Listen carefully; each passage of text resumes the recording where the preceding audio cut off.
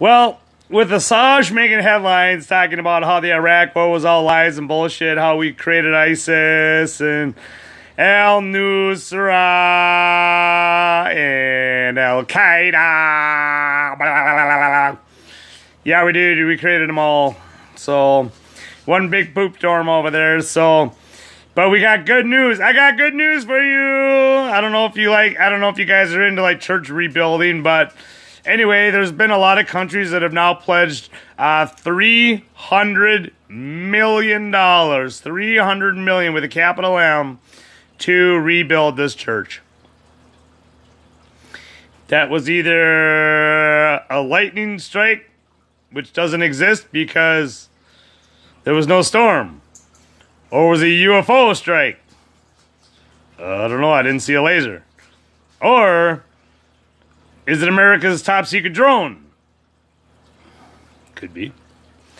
Anyway, you look at it, it's gonna take a long time to rebuild this motherfucker. I don't think it's ever gonna be the same as what it was, but at least on the bright note, they got the statues down. At least they got all those statues off the roof before the fire hit 4 days prior to the fire department taking 2 hours to respond because everybody was like, holy shit, the fucking church is on fire. Well, yeah, the fucking fire department's trying to get in there, you fucking moron. I want to be the only one in the world to capture it. Yeah, well, they have a little delay there, you dumb bastards. You're always supposed to let the fire department through. You know it, I know it, everybody on this channel knows it. When you see the big red truck behind you, what do? Pull over. That's right. That means you don't stand there and stay in their way, you dumb bastards in France. No wonder, dude, they could have maybe like salvaged a lot more of that fucking place. Dude, it took 9 hours to extinguish that fire. 9 hours. Holy shit, that's a fire, dude. But you know what the cool thing is? Amongst all this fire and rubble, guess where the fire stopped? Guess. Right above the fucking cross. I'm not kidding you. Right above the cross. That's right where the fire stopped. It never burned the Holy Cross. It was right on the main floor itself, on the, you know what I mean, the first floor. So it's crazy. Remember in 9/11, remember after, you know, we helped blow up those buildings and allowed the planes to come in? Remember how there was 10 buildings around that all took damage?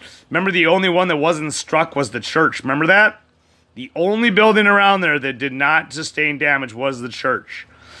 And in that church, the only thing that did not sustain damage was that cross. So maybe it's a sign from God. Who knows, right? Could be biblical. A lot of you are probably thinking it's arson. A lot of you probably thinking it's faulty wiring.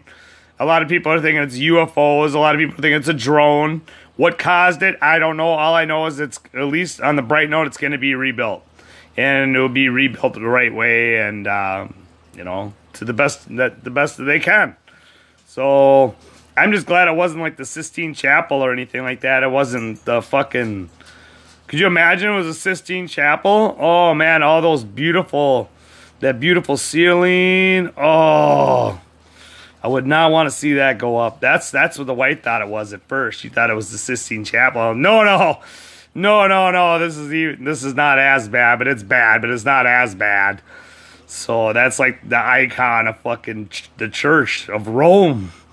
So yeah, so that's good. At least that didn't happen. So hopefully that's not in the makings. So, but anyway, I love y'all. I just had to report on that.